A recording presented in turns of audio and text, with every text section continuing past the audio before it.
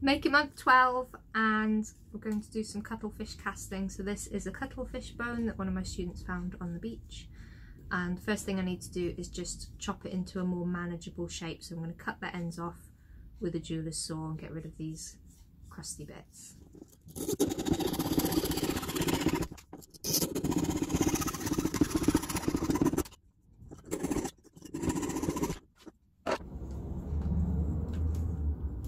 Next up, I've got to chop it down the middle.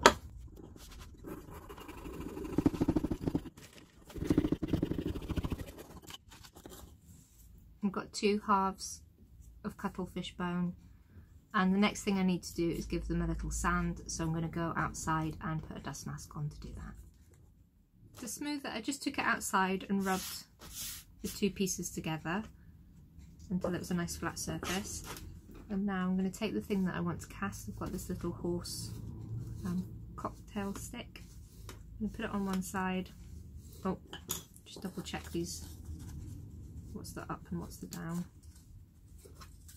That way. Put it on one side. Grab the other side. Well, I might push it in a little bit first. Grab the other side and push them together.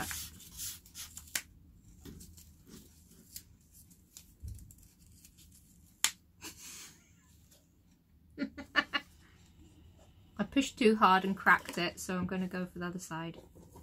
I'm just taking a bit more time this time, so I'm pushing it in with my fingers but supporting the other side with the rest of my hand. Then I'll take the other side.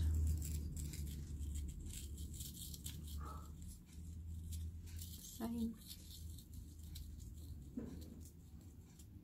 Just want to keep going until they're nice and tight together.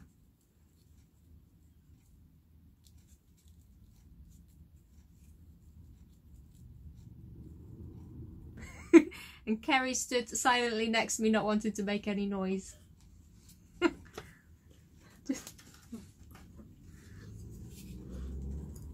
Right, and then before I take it apart, especially because it's slightly misaligned, I need to draw some guidelines so I know how to line it up.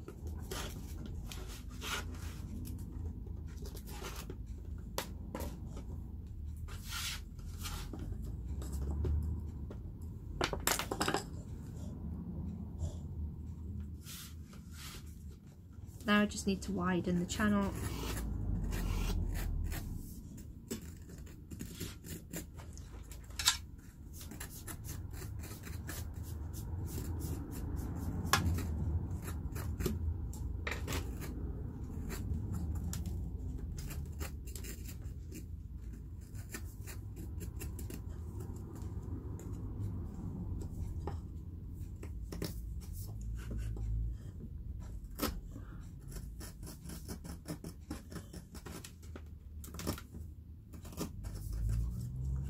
Line my guidelines up, and I need to wrap it with the binding wire to hold it in place as tight as it will go.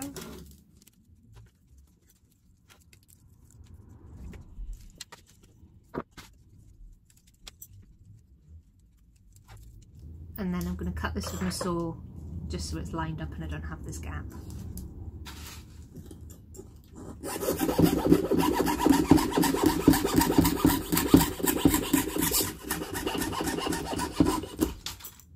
Now you can see it's enclosed, it's bound tight, the guidelines are matching up, and I've got my channel to pour my metal into in a moment.